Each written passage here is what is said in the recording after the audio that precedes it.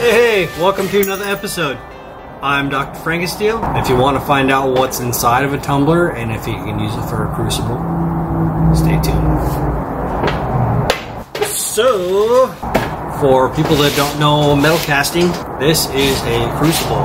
Crucible is used to put into the foundry where the heat is, where you melt down metal. You can see a bunch of aluminum dross in there. Get that out before I use it again. I can try to melt all this crap down again, but it's really not worth it.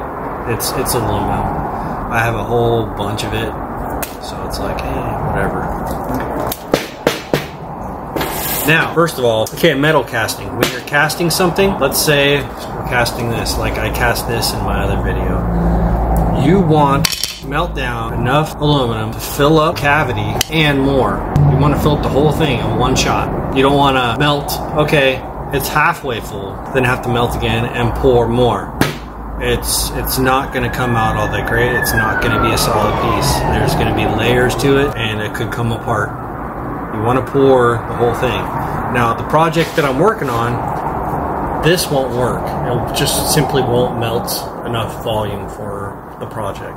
I could get a bigger crucible, but then if I get a bigger crucible, I'd have to order it, and then I would also have to remake my foundry for the crucible to fit in. And after I'm done using that big crucible, it's probably going to be sitting on my shelf for a long time because I don't do this a lot. I'm a metal fabricator. I don't cast all the time. This is just experimentation for right now until I need it in the future. It's something I've never done. So I don't want to get a new crucible. I want to see if I could use something else that will pour enough volume so I can fill up that cavity of the mold in one shot. So I had an idea. Coffee tumbler. They are made from stainless steel. Stainless steel melts around 2700 degrees. Aluminum melts around 1200. You can look up the numbers, do all the checking and whatnot. Fact check me. I don't care. This is what I'm doing.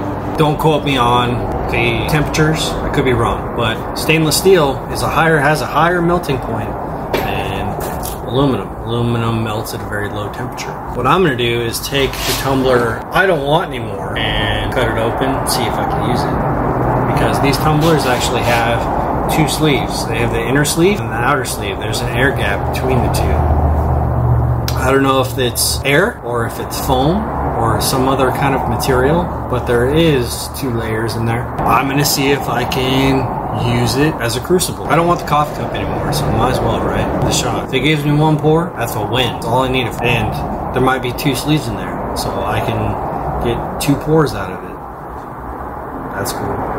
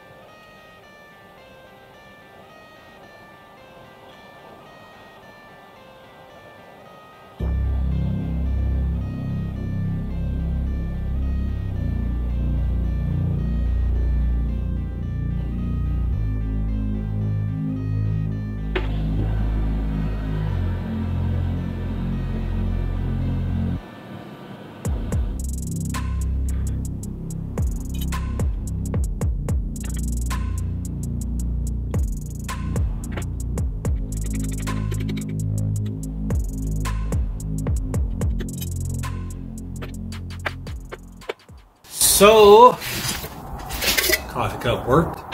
I only got 1 pour out of each.